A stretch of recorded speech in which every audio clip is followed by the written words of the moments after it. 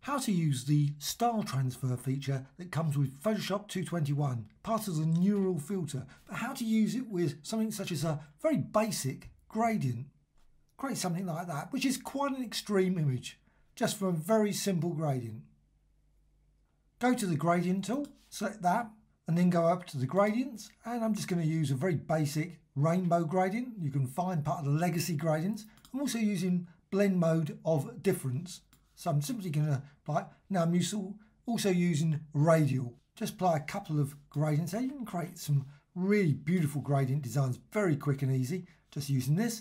And then once you've done that, what you can do, just go over to filter menu and then neural filters. Once you're into neural filters, you'll see there style transfer. Now it's off by default. All of the filters will be off by default.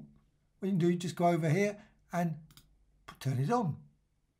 And straight away you get this one, this effect here. You've got a selection of styles that can be used, which are quite useful. And you can see the gradient there. And of course you can go and select more. There's a whole range of different ones, maybe like a Vincent Van Gogh one. So you've got that design.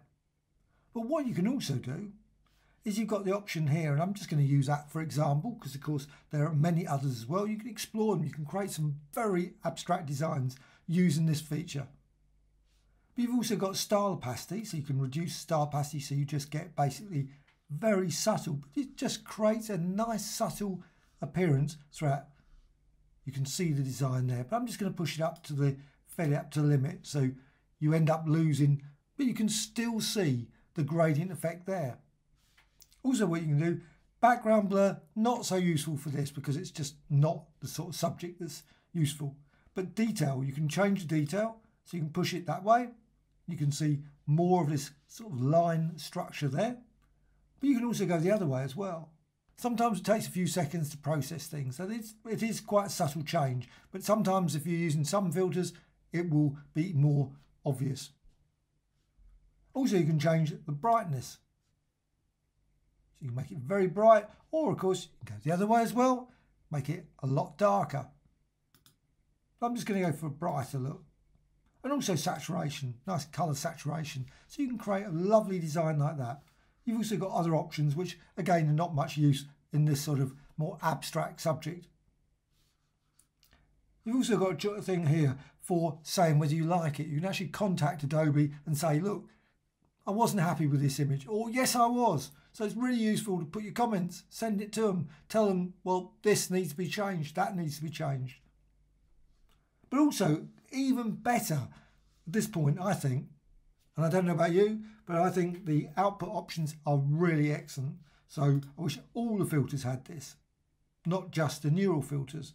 Current layer, duplicate layer, masked, as well as new layer, and also smart filter.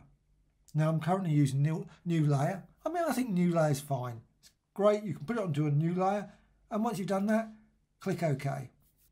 What you've got this layer here, which you can of course blend. So you can just go up here and you can go for, say, instead of, you can go for darken, color burn, lighten, so you can run through them. And you can create some very interesting, this one there with difference. You got that design. And also once you've done that, of course, you can go to layer and you can flatten the image. But of course what you can do, you can apply it again.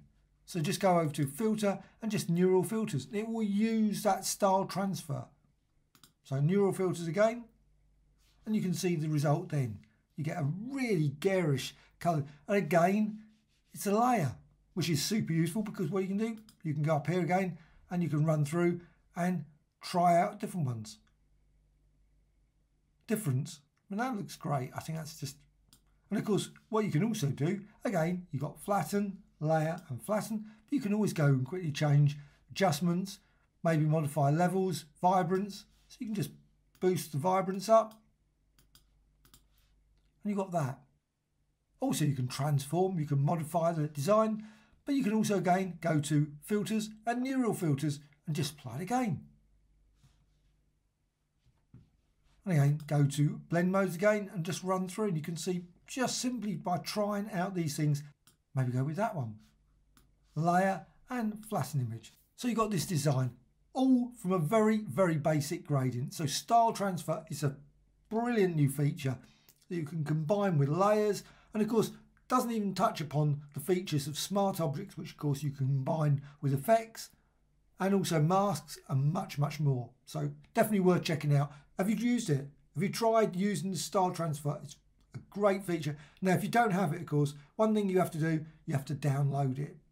Takes 5 seconds, really quite quick just to download it, and that's really useful because it keeps it up to date. So of course if things change, maybe there's a new feature or something that Photoshop have added, then of course you have to download it again, but you've got that very quickly, a new feature which you can use.